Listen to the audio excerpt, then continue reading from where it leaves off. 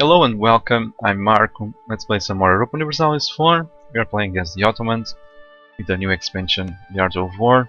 Genoa has a huge aggressive expansion now because we next Byzantium. Let's actually not do that, not yet. Need to party stuff. Could actually sell it to Athens, but I don't want that. Probably some of you want to know my opinion about how to handle with the local autonomy, the provinces that we just conquered. Well, given the size of rebellions in this patch, it's not worth it to keep the unrest so high, because if you leave it unchecked, it's just a matter of time till they rebel, and they will rebel quite fast if you have too many provinces with unrest. So let's just increase the local autonomy, shall we? Same thing here, same thing over there.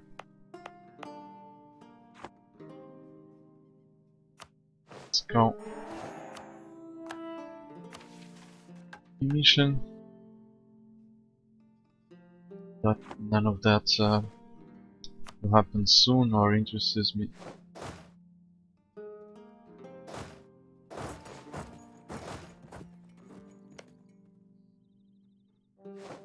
Okay, we have cores on all of these territories. Let's declare war. Since I messed up in the last episode because I was not recording, probably did not explain these. Well, I did explain it, but I was not recording. So this is a new feature with the 1.8. You can decide to make them the allies of our enemies, co-belligerent or not. But the most important thing here is that war leader almost never changes now, unless of course we are attacking a vassal. If we attack a vassal, the overlord will become the war leader, and there are a few exceptions too. Maybe, if I'm not mistaken, with the Legious League wars. I think that's pretty much it. Like I was saying, the war leader now almost never changes. We can make them co-belligerent, the allies of our enemies, in order to take provinces from them at regular war score cost, but then they could call their allies. So sometimes that might not be a good idea. If we choose not to make them co-belligerents, their provinces will cost double war score, which is not a big deal, at least not most of the times. So let's go grab our cores. We are bypassing a truce that we had with these guys. We had that truce until 1449, so we'll bypass the troops this way.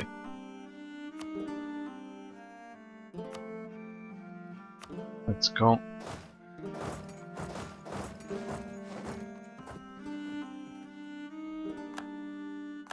Okay, great. Okay, let's do these cautiously because we have time. And let's improve relations with Genoa.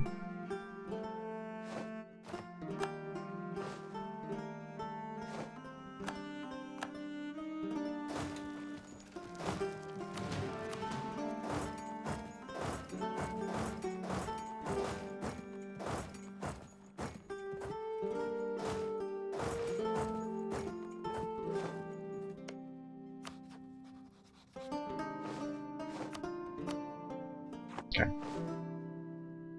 Let's go grab our cores.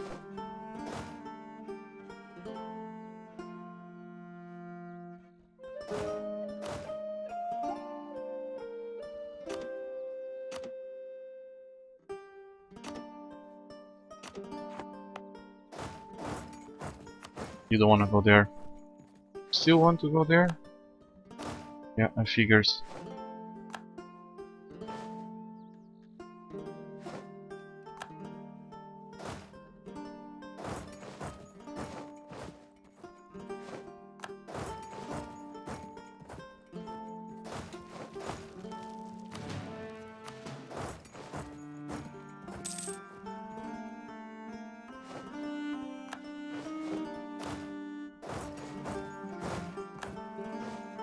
Should be easy. There we go.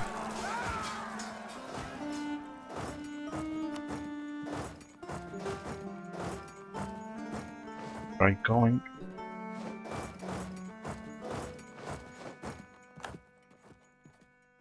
This is a well. This is another thing that changed. We have a simple terrain map mode. Actually, this is much better than the other one, so let's just change it. So we now can see if the terrain is plains, woods, or mountains, or whatever, at a glance, and there's no more random chance, or not random chance. There's no chance of having different terrain when we attack. Also, if you have high maneuver, a higher maneuver than the opponent, in this case, we won't have a river crossing. So yeah. So we have mountains here. Let's wait a bit for reinforcements.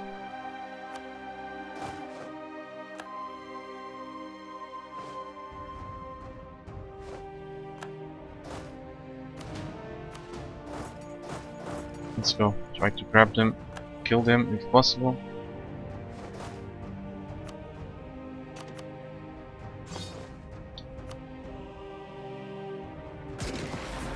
There we go.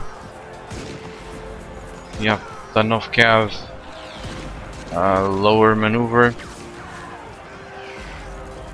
As you can see here, we have 110% discipline, and in this patch, I don't know if this is the UI lying or not, but according to the UI, this discipline increases the tactics, which is interesting.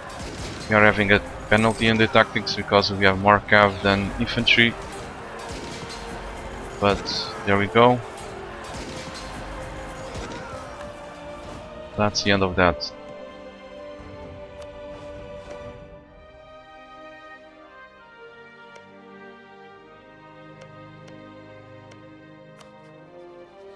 Okay, these guys I just keep forgetting to set up the rivals, but it doesn't matter much in the beginning.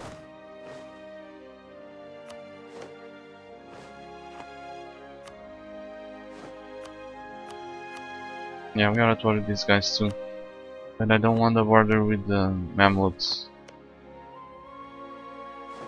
Regardless, they will eventually take them, so let's go take care of them.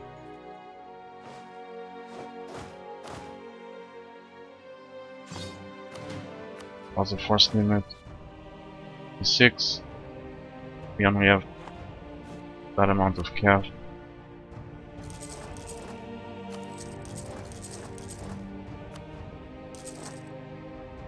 Actually, let's hire some mercs. Infantry dies really quickly. Okay, then need more galleys too.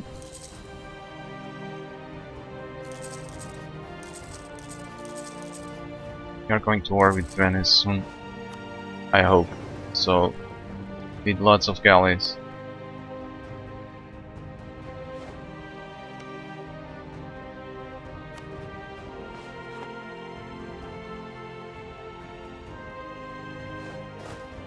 Okay, mercs here.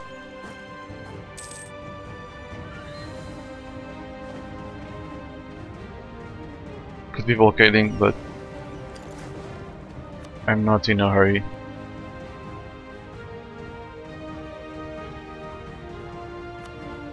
My opening move will only be over when this is scored, so still take a while. It's gonna take forever to convert. Great, we have a missionary strength guy. So that's interesting.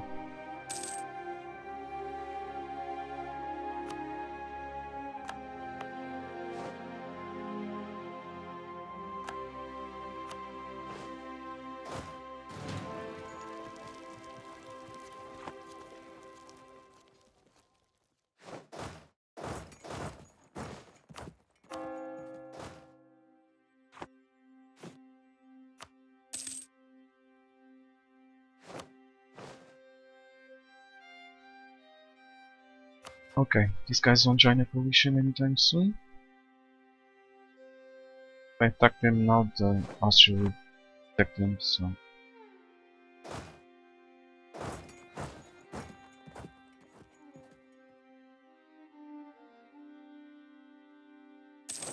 Actually, let's let them attack.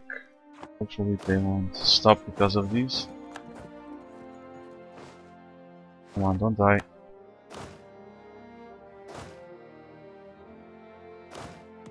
Okay, go. Just go. Yeah, they died. Only mercs, so not a big deal.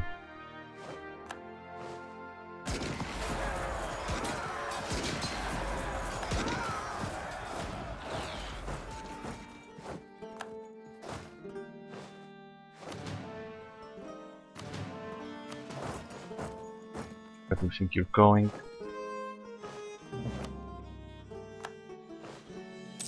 Right.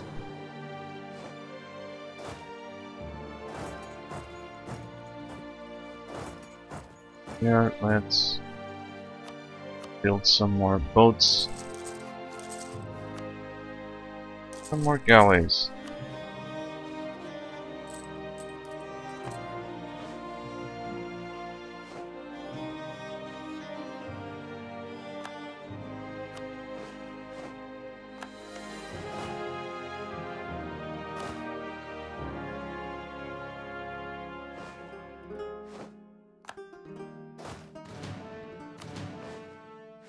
Let them go over there. And hopefully we'll catch them. Yep.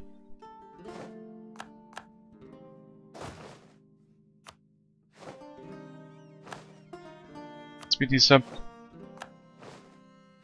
Okay, let's fabricate some more planes.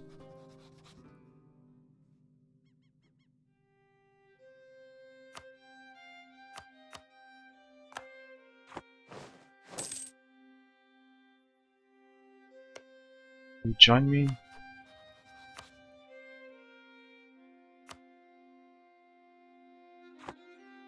Attack them peacefully, but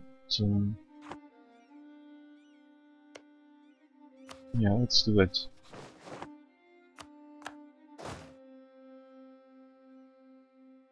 Over there.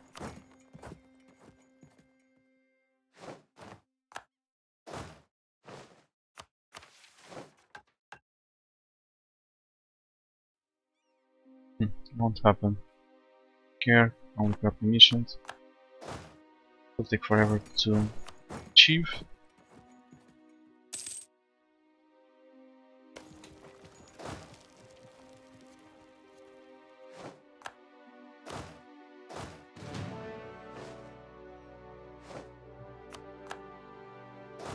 No point suffering attrition, so go over here. We already have it's still very low, only 5%, only 5% progress, not a big deal. These buggers.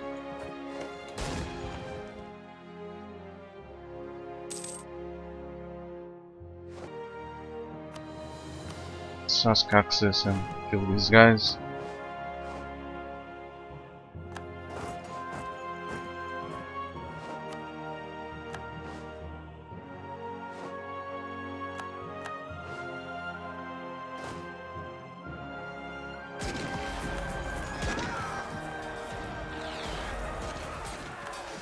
There you go, problem solved.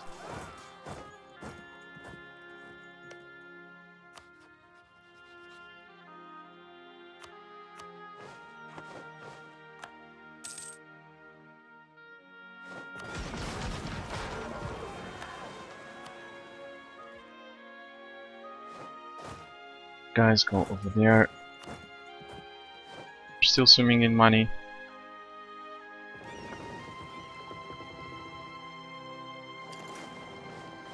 Oops.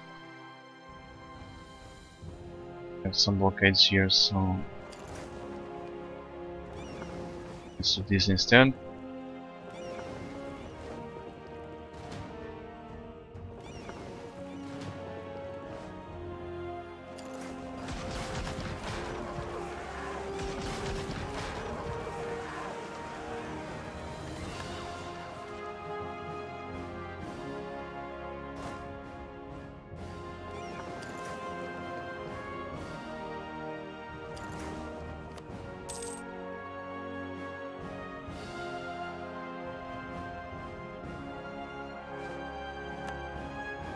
Okay, this should be enough.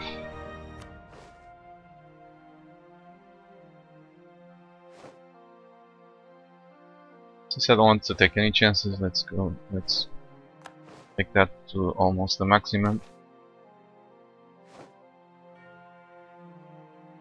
Whatever.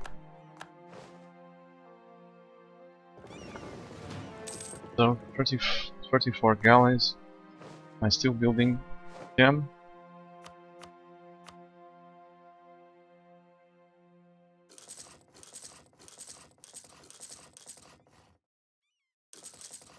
Okay, that should be enough. Not paying much to be above the force limit, so that's cool. 2-1. Let's hire some more. These guys. I don't want to be the. Maybe I should be the defender of the faith, but I don't have the money. That's still bearable. Over there. Okay, that's more than enough. Let's place a guarantee on these guys, or else the Mamluks will probably attack them. They are willing to become our vassals peacefully, so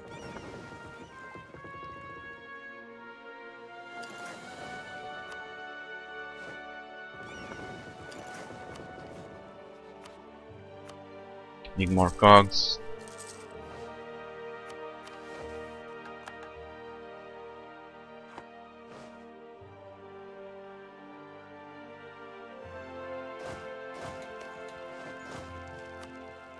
Another good change, in my opinion, was that you can now assign leaders without assigning them first.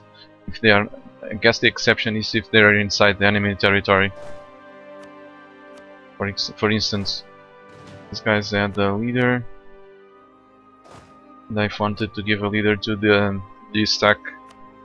I just had to do this. So this guy has siege. Let's put him there. They're still okay because Kosovo is still coring, so not a big deal. Have lots of time. Okay, we get a claim here.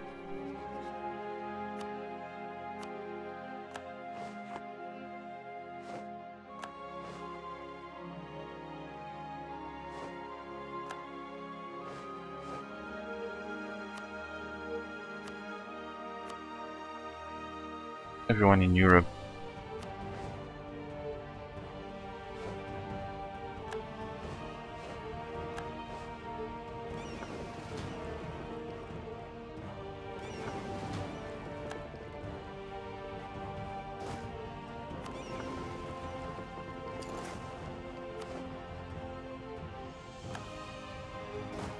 Okay, great.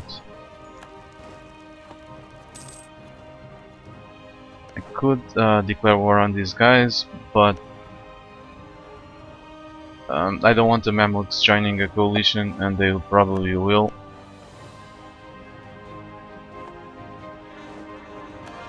There we go, cards.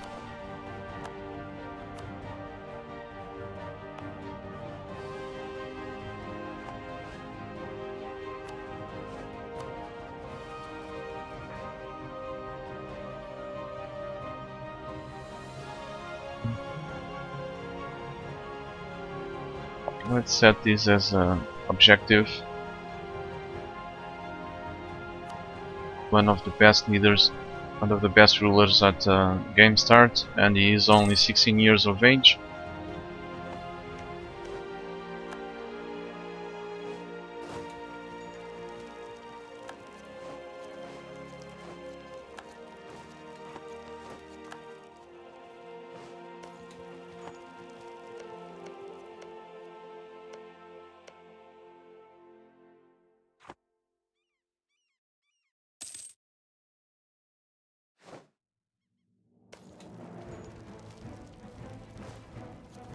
Another rule changed before 1.8. We instantly get 100% war score after sieging the war leader.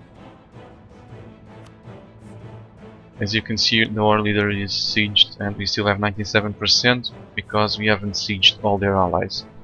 After 5 years, that will change, and we instantly get 100% war score by if we fully occupy the war leader.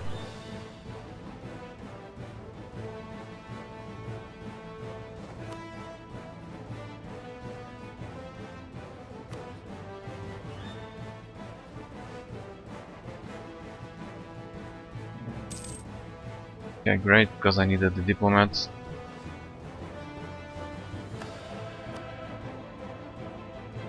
So these will cost me much more war score.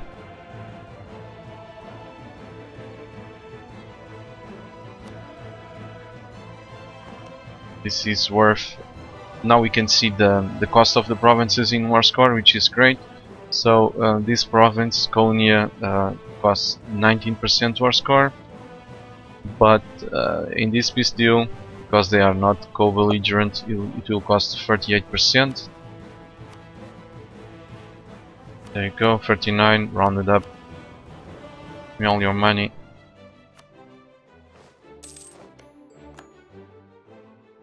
Aggressive expansion 8. Okay, I'm not gonna take that. Not now. Because I don't want the Mamluks in a coalition. Full annexation.